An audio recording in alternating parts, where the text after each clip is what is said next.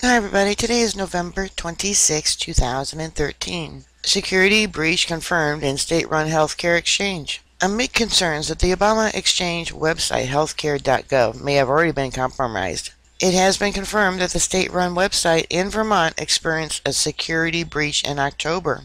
The Burlington Free Press reported on Friday that officials overseeing the website confirmed there has been a breach on the system last month in which one user got improper access to another user's social security number and other data.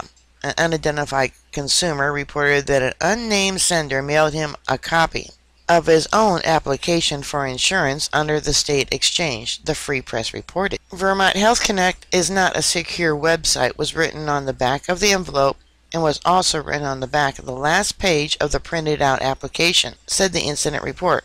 Vermont Health Access Commissioner Mark Larson said the incident was the only one of its kind since the website launched October 1st, adding that technical changes have been made and the breach cannot be replicated today. When asked about a security breach in a November 5th meeting of the House Health Care Committee, Larson told U.S. Representative his department had investigated one such complaint and it had proven unfounded, the Free Press reported. Well, now we know he was lying.